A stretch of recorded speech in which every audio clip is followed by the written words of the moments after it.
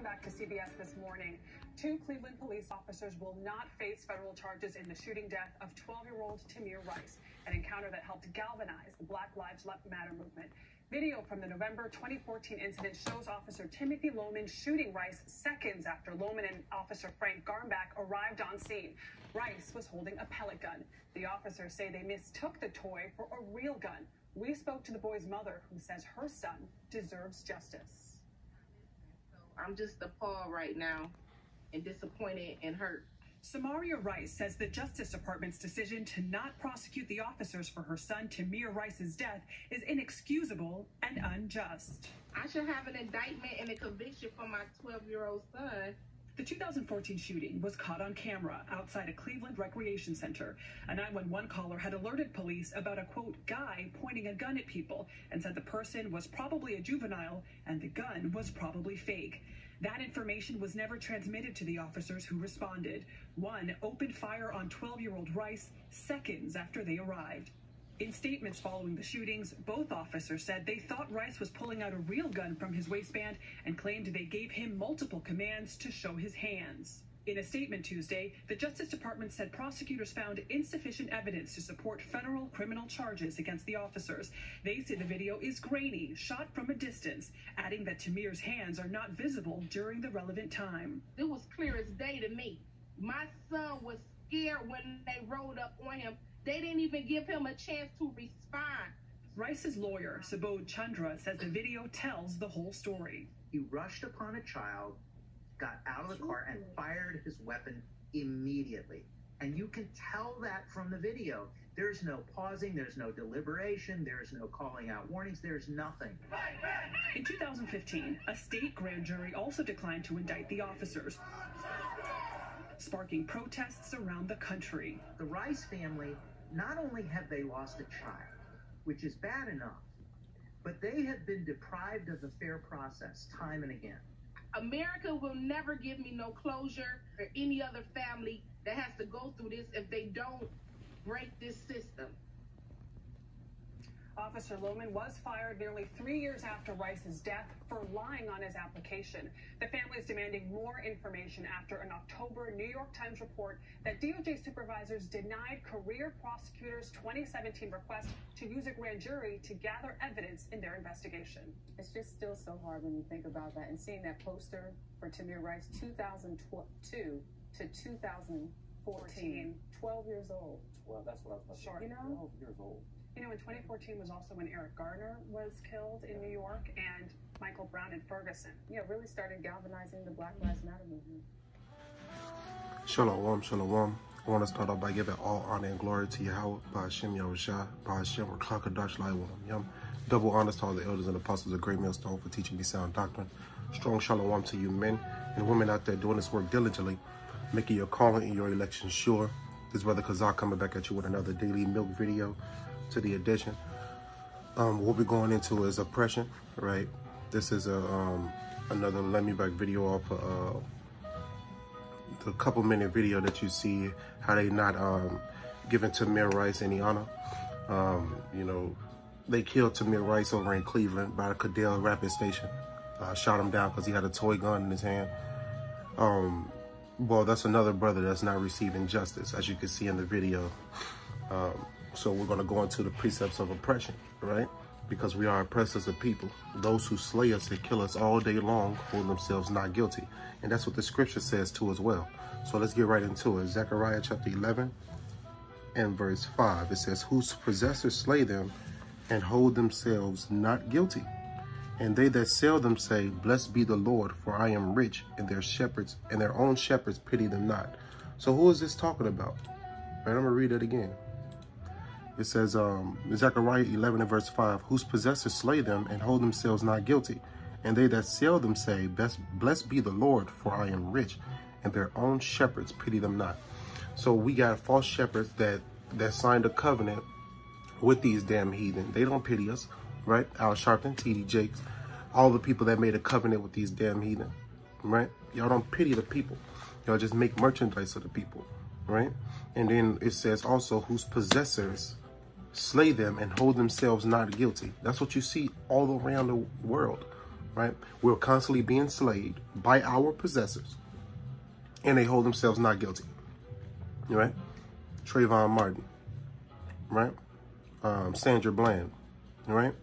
The list goes on and on. Mike Brown, right? Eric Gardner, Tamir Rice, right? And that's what you see in the video. He was a brother, what, 12 years old they killed, right? This is the curses that's on us, man. They are our oppressors, right? Because the Lord gave us into their hands for our disobedience, for disobeying the commandments, man. You know, they hold themselves not guilty to this day. The Lord will tell you who your enemies are. You just got to listen, right? He said in Deuteronomy chapter 28, verse 68, once we got off those slave ships, we shall be sold unto our enemies, right? Not our friends, right? Who was sold had a sign up say Negroes for sale, right? Us. You understand? So this oppressor, the one that has us in his possession all around the world, is constantly killing us, right? Shooting us down in the street and hold themselves not guilty. It don't make no sense, man. But ultimately, it's the curses that's on us, right? The Lord that put these curses on us. Let's go to Deuteronomy. Let's identify a couple curses that the Lord put on us. Deuteronomy chapter 28. And we're going to start with verse 29. It says, and thou shalt grope at noonday as the blind gropeth in darkness, and thou shalt not prosper in thy ways. And thou shalt be only oppressed and spoiled evermore, and no man shall save thee. Right? So this is a curse that is on the Israelites. Right? This is a curse that's on the people. This is how you identify who you are. If you are God's chosen people, you will identify yourself by these curses. Right? Deuteronomy chapter 28 and verse 29, once again, it says, and thou shalt grope at noonday as the blind gropeth in darkness, and thou shalt not prosper in thy ways, and thou shalt be only oppressed and spoiled evermore, and no man shall save thee. Right? Let's get some more curses. Verse 30, it says, thou shalt betroth a wife, and another man shall lie with her. Thou shalt build an house, and thou shalt not dwell therein. Thou shalt plant a vineyard, and shall not gather the grapes thereof, man. This happened to us. This happened to us right now, but it happened to us on a broad spectrum in slavery, man. You understand? It was a time where if you get married, if you got married, the king had to sleep with your wife before you slept with her. You know what I'm saying? Back in the day. That was an old law, you know? Our people have been cursed, man, evermore. You know, we have been oppressed evermore, you know, through captivity, countless captivities, through the Moabites, the Chinese, through the Ammonites, the Japanese, through the Ishmaelites, the Arabs, right? Through the Hamites, the real Africans. Man, we've been slaves for a long time. When the scripture says we shall be oppressed evermore, that's exactly what's happening. That's exactly what's happening to our people, man. You know, verse 31, Deuteronomy 29 and 31, it says, thine ox shall be slain before thine eyes, and thou shalt not eat thereof. Thine ass shall be violently taken away from before thy face, and shall not be restored to thee. Thy sheep shall be given unto thine enemies, and thou shalt have none to rescue them. Verse 32, thy sons and thy daughters shall be given unto another people, and thine eyes shall look and fill with longing for them all the day long, and there shall be no might in thy hand. So this is what you see, right? They shoot our people down in the streets, but there's no might in our hand to enact judgment on these nations for doing that to us. There's no might in our hand, because our God, our power, hid his face for us for a small moment, for a short moment, right? Let's see if I can get that real quick. He hid his face for a short moment.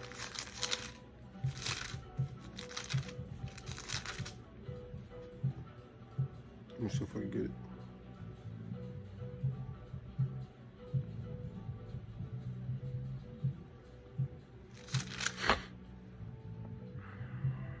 That's all I get.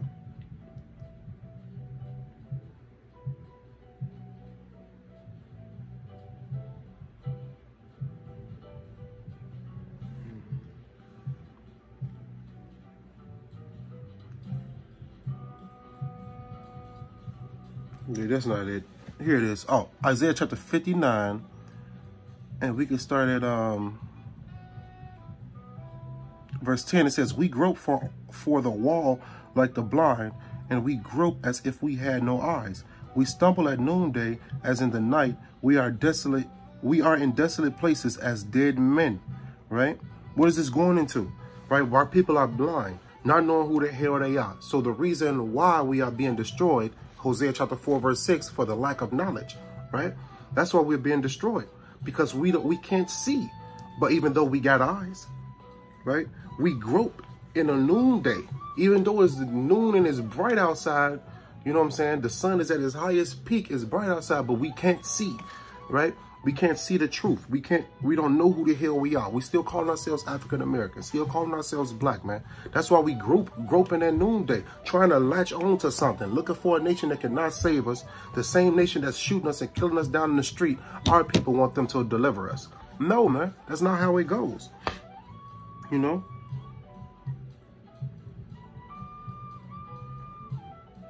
That's this, let me see here.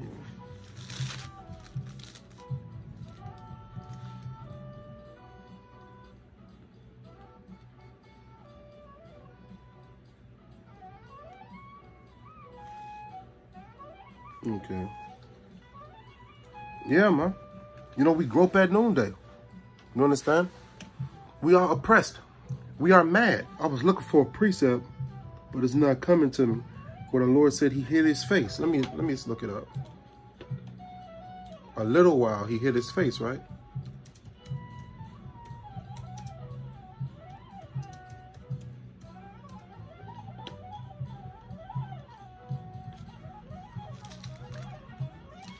Here it is, found it. Isaiah chapter 54 and verse 8. It says, "In a little wrath I hid my face from thee for a moment, but with everlasting kindness will I have mercy on thee, saith the Lord thy Redeemer." Over in Deuteronomy chapter 28 and verse 29, it said that no man shall save thee. The Lord is our Redeemer, right? He just said right here, he hid his face for us in his wrath for a little while, for a little moment, right? But he shall save us with everlasting kindness. He will have mercy on us and redeem us, right? So right now, the Lord is mad at his people, right? So that's why you see these other nations are in his hand. But it's going to be a time where the Lord is going to gather his people, his elect, from the four winds, from the four corners of the earth, and bring us back together. Hopefully I'm part of that number. I want to do this work diligently to make my calling and my election sure. You know, I'm not counting myself part of that number, you know, but I want to do this work to the point where I make my election sure. Right? Right? So the Lord hid his face from us in a little while, right? He was angry for us. All this time that we've been in captivity, that's a moment for the Lord, right? That's a twinkling of an eye. The Ancient of Days has been around forever. So what we going through, our 70 years, 80 years, 100 years that we live on this earth is nothing compared to what the Lord have seen, right? What the Lord have seen happen to our people. So he said he's going to deliver us. Right? No other man is going to deliver us from this oppression. We will be delivered by our Lord, Yahweh, by Hashem Yahushua. Right? Right? Let's get Ecclesiastes 7 and 7. Because we know surely oppression maketh the wise man mad. And that's what I'm going to bring out right here, man. If you walking around here with a smile on your face, walking around here thinking you got it all, you're not wise. You're a fool. Right? Ecclesiastes 7 and 7. Surely oppression maketh a wise man mad, and a gift destroyeth the mind, right? A gift destroyeth the heart.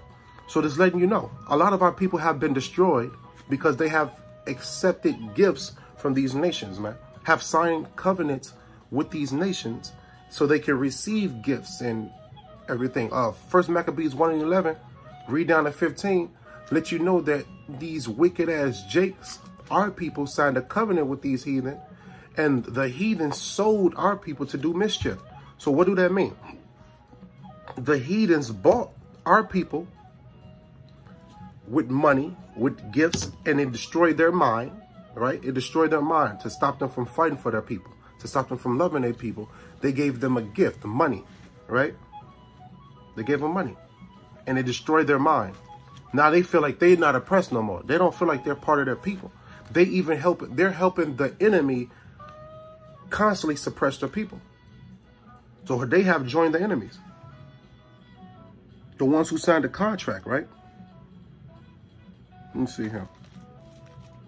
See if I can get another one real quick.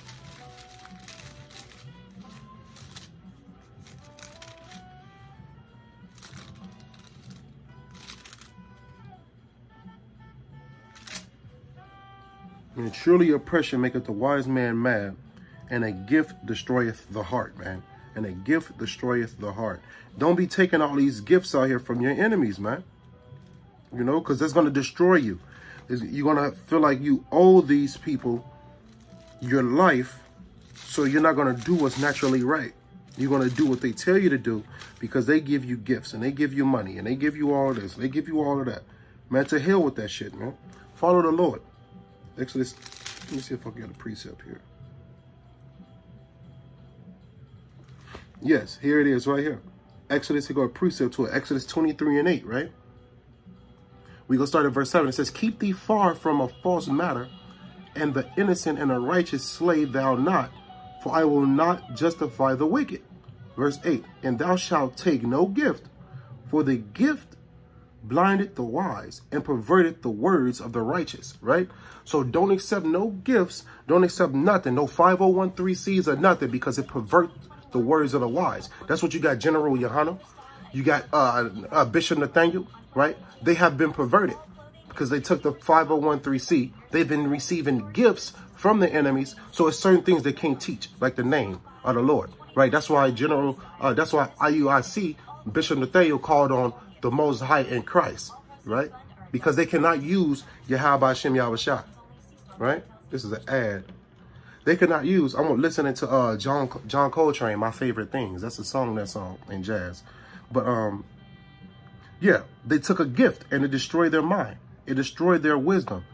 It perverted their words, right? At one point in time, they probably was doing the work to the best of their ability, right? But then they received that gift.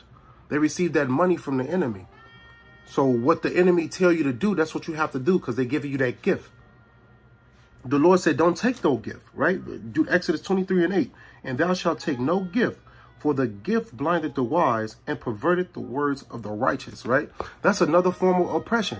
They want to give you that gift to oppress your wisdom, to oppress your knowledge, to oppress your wise words, right? So don't take that gift, man. You know, wake up, realize who the hell you are, man. Let's get Proverbs chapter 31 and Proverbs chapter 3 and 31. Some more precepts, man, on this oppression, right? This is the book of Proverbs chapter 3 and verse 31. It says, envy thou not the oppressor and choose none of his ways. Envy not thou the oppressor and choose none of his ways. You have a majority of our people, they're envying the oppressor. They want his cars. They want his buildings. They want his lifestyle. They want all of this. But he oppressed us to get it. But they envy the oppressor. They choose all of his ways, right?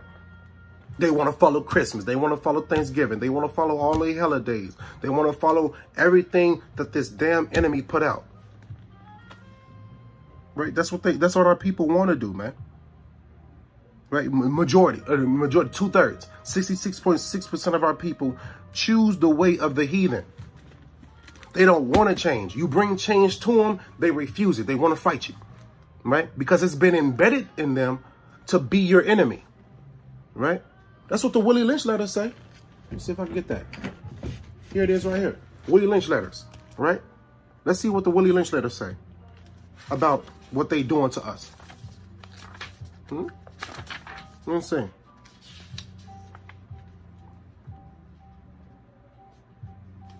This is one of Willie Lynch's things that he said do to our people. Watch this. It says, take the meanest and the most restless nigga, strip him of his clothes in front of the remaining male niggas, the female and the nigga infant, tar and feather him, tie each leg to a different horse in opposite directions, set him afire and beat both horses to pull him apart in front of the remaining niggas. This is what they did to us, right? In the Willie Lynch that is back in our past, back in slavery times, right? To get order. Right? Because you had the meanest and you had most restless niggas. You had the meanest niggas ready to fight, ready to kill their ass, right? That's what you had. But then they took that mean off. They took that mean nigga. They took that austere man, right? That wanted to die for his people, that loved his people. They took him and tarred him with feathers. And then on top of that, they set him on fire. Then on top of that, they put both legs on, they put one leg on one horse, one leg on the other horse, while this Jake on fire, while he's tarred with feathers, and they make the horses rip him apart. This is oppression, man. You don't supposed to envy your oppressor, right? Here it is right here. Then he says, the next step is to take a bullwhip and beat the remaining nigga male to the point of death in front of the female and infant. Do not kill him, but put the fear of God in him, for he can be useful for the future breeding, man. This is what they did. This is how they oppressed us, man. Made us like cattle, right? But ultimately, it's the Lord that did what? It's the Lord that that put us in this captivity, man. You know? This is what is going on. It shows you how our woman is in a frozen psychological state of independency, right? In her natural state, she will be dependent on her man. It says it right here, right? Understanding is the best thing. Therefore, we shall go deeper into this area of subject matter concerning what we have produced here in this first breaking process of the female nigga. This is going into the breaking process of the female nigga, right? This is why our women have the thought process that they have. Listen to this, right? It's ultimately because of the Lord's curses, but you have to understand these white people have done they have done something which is called a breaking process, right? How they broke the spirit of the man and how they broke the spirit of the woman, right? Listen to this. It says, understanding is the best thing. Therefore, we shall go deeper into this area of the subject matter concerning what we have produced here in this breaking process of the female nigga. We have reversed the relationships. This is what they've done. We have reversed the relationships. In her natural uncivilized state, she would have a strong dependency on the uncivilized nigga male. Who is that uncivilized nigga male? The ones, the field niggas, right? The ones in the field. That's the uncivilized nigga, right? Then you got that house nigga that want to be like the enemy, right? But the uncivilized man is the one who say to hell with Esau, right? The uncivilized men are the Hebrew Israelites, man. We are the uncivilized men. We are the ones that don't take gifts, bribes, none of that shit, right? So right here it says, in her natural uncivilized state, she would have a strong dependency on the uncivilized nigga male. And she would have a limited protective tendency. Salakia. It says, I'm going to read this. In her natural uncivilized state, she would have a strong dependency on an uncivilized nigga male, and she would have a limited protective tendency towards her independent male offspring and would raise the female offspring to be dependent like her, right? But watch this. Nature had provided for this type of balance. Nature, the Lord provided for this balance right here, that the woman depend on her man for protection, and she know that the daughter and the son will be protected because of the man that's there. In her mind, in her natural state, this is how our woman is thinking. But this is what they have done.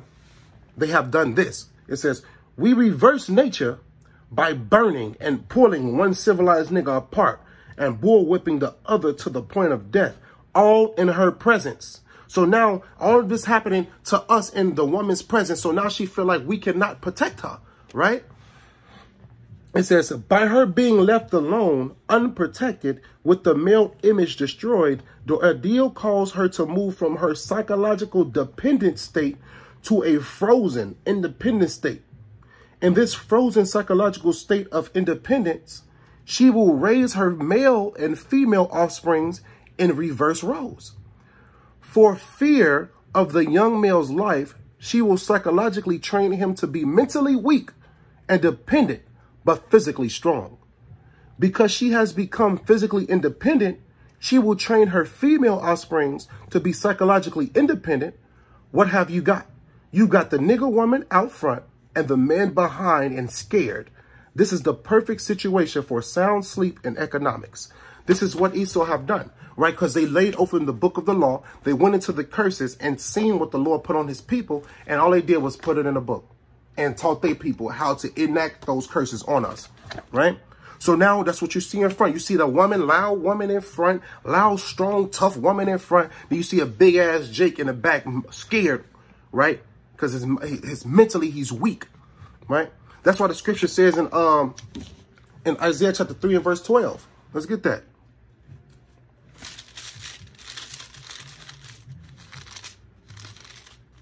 It says, as for my people, children are their oppressors and women rule over them. O my people, they which lead thee cause thee to err and destroy the way of thy paths, right? This is what's on our people, right? Children have been our oppressors. What was once and still is a blessing from the Lord, the enemies have used that to oppress us, right? So you have a kid in this day and time, and you know what I'm saying? You have a kid in this day and time with the wrong woman, and 90% of them are the wrong women because the way they thinking.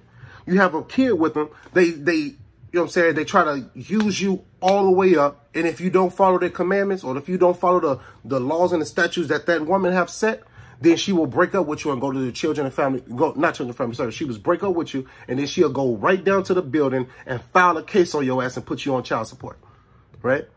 That's exactly what happens. And now you got to pay her through your whole check. Some brothers, they whole checks be taken away because of these children, man, right? But that's how Esau used the kids to oppress us. That's how Esau used our women to oppress us too, right? You have to understand this, Yasharala. We are oppressed, man. We are oppressed threefold: by our enemies, by our women, and by our children. Right? And the only way we can get out of this state is by what? Repenting. Turning back to Yahweh Shem Yahushua, man. The Lord is our Redeemer. Nobody else. Right? All right, let's get Jeremiah chapter 50 and verse 33.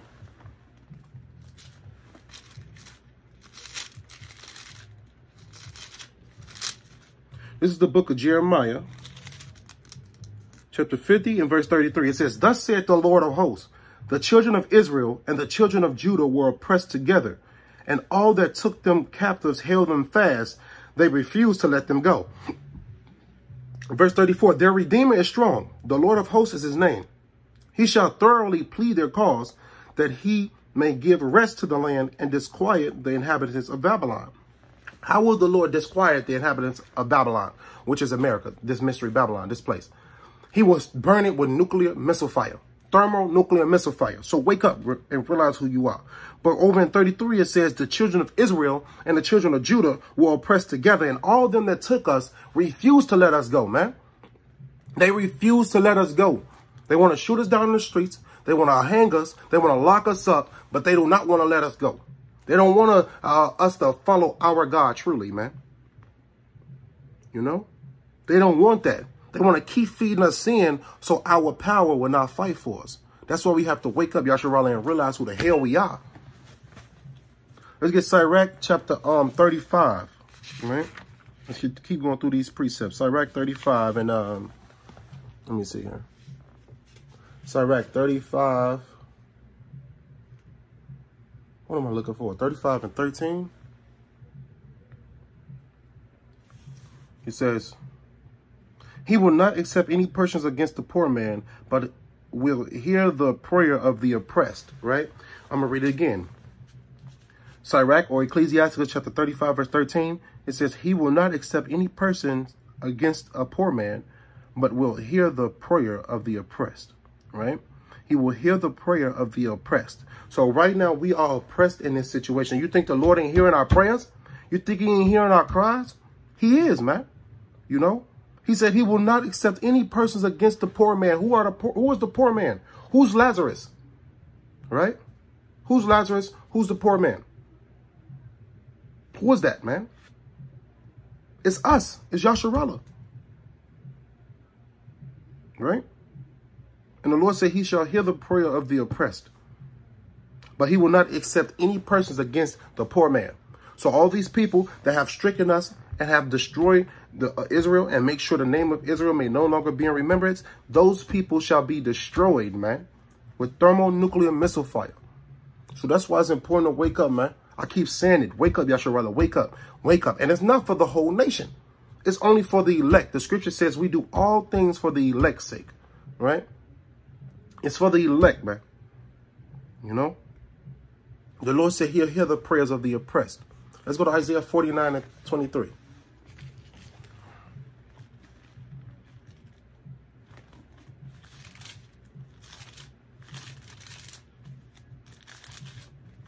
This is the book of Isaiah, chapter 49, and verse 23. It says, "And kings,"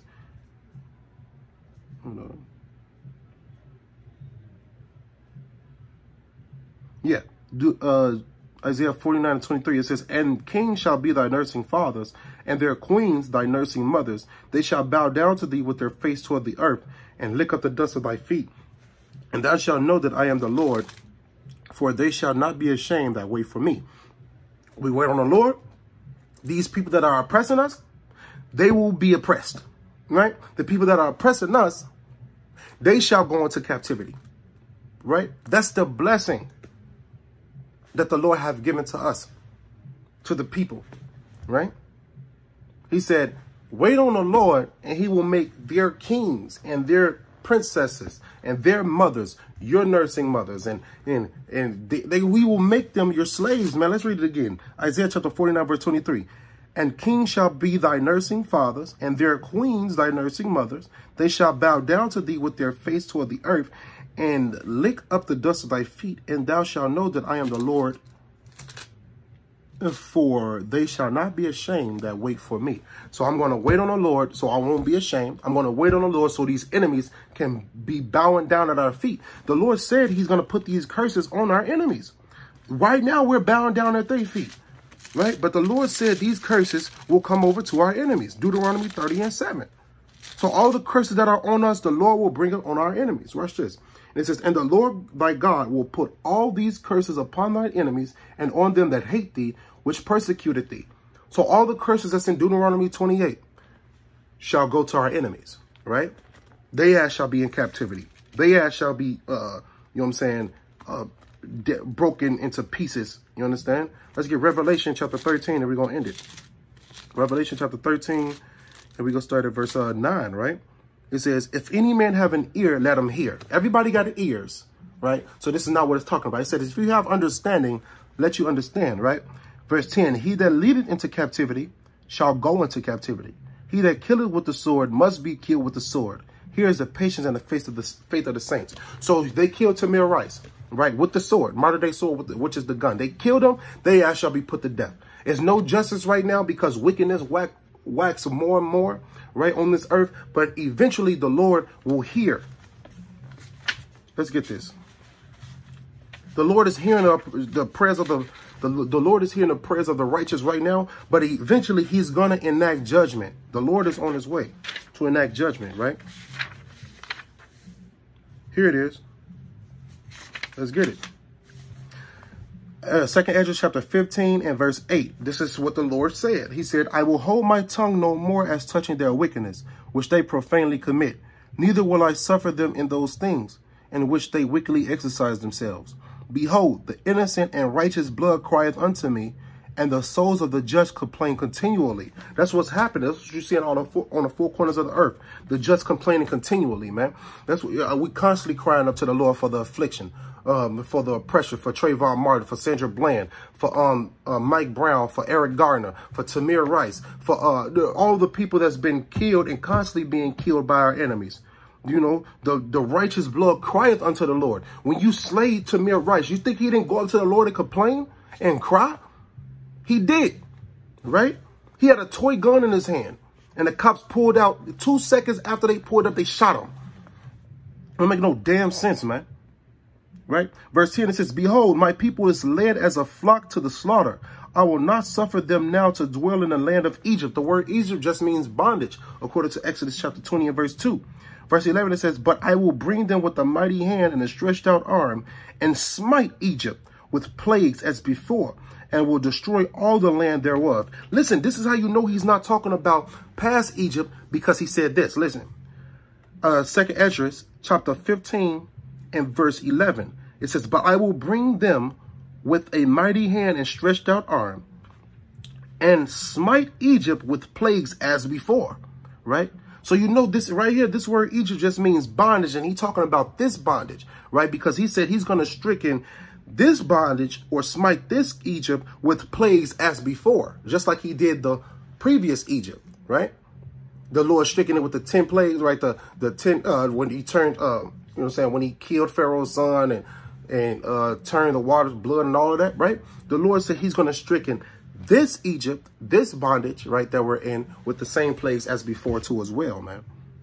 And he says, and it will destroy all the land thereof. Verse 12, it says, Egypt shall mourn and the foundation of it shall be smitten with the plague and punishment that God shall bring upon it. We all know that plague that he's bringing. Zechariah chapter 14 and verse 12. That plague shall be when their eyes shall melt in their sockets, and their tongue shall melt in their mouth, and their skin shall melt off their bones. That's the plague that the Lord will strike bondage with, this Egypt with, Babylon with, right? America with, and all these other nations, right, that had a hand in our oppression. So hopefully this was edifying, Yasharallah. You understand? We are oppressed as at this day, right? We still got to pay, you know what I'm saying, taxes and all of that and all of this. We still getting shut down in the street, still being locked up, still being hung in 2020, about to be 2021. Yasharallah, we are oppressed, and we need to wake up and realize that the only Redeemer, our only Savior, is Yahweh, Yahweh Shah. That's it, and that's all. And with that, I want to give double honors to Yahweh, by Hashem Yahweh Shah, by Hashem Rakakadash La'ewalam Yum, Kahan Layam La Abanawi Yahweh, by Hashem Hamashiach Malak Yahweh Shah, by Hashem Rakakadash La'ewalam Yum.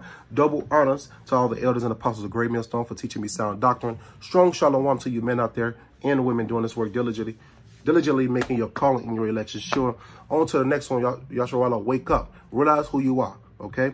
Baba Kasha, Salachayam, all called Adawamyam. With that, I say shalom, Yasharallah.